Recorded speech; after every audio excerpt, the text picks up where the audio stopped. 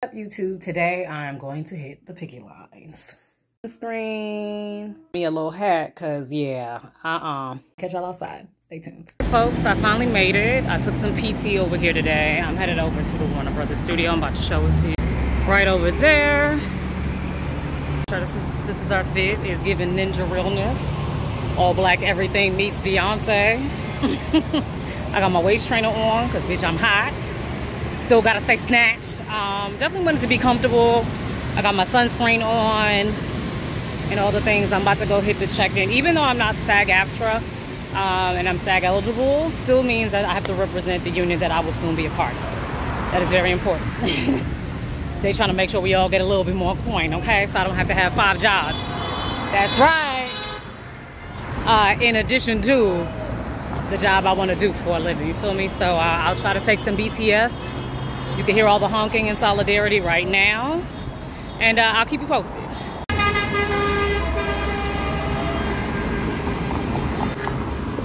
We made it. We are here finally. The weather's not too hot today for my skin to handle because the way my eczema is set up. All right. And it's not too hot. Thank God for that. Entree.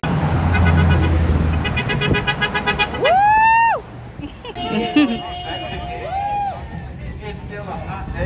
It is still. Yeah.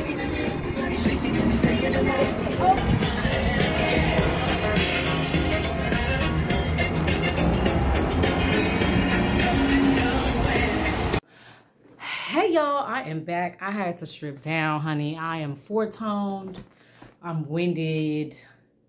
I'm really out of breath. I didn't realize the last time I ate a full meal was 4 p.m. yesterday, and the time now is 12:44. It's almost been 24 hours since I've had food, and I was out in that heat. That was not a good idea. I have a light headache right now.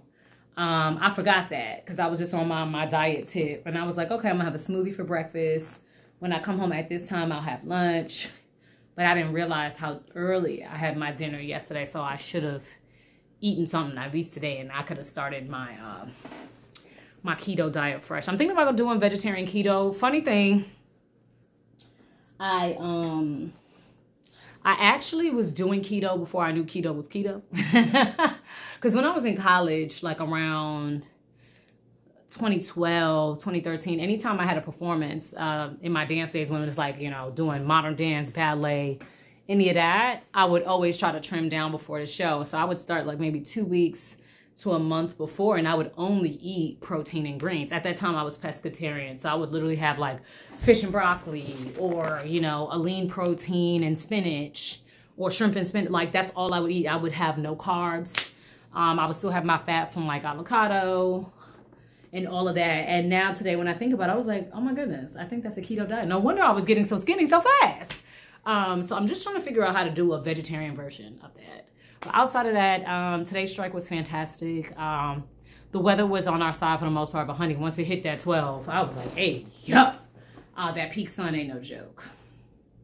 I know I barely have any light on me. I can't even get my ring light from, I can't. I really should have ordered me some takeout and just got the food while I was on the way, because I can't, like, for me to get up and make myself something to eat right now, I'm trying to think, what do I have in the house that I can microwave, air fry? Period. I'm gonna do my nails probably either. No, bitch, you doing a whole lot. You know that? You know that? That's me talking to me, myself, and I.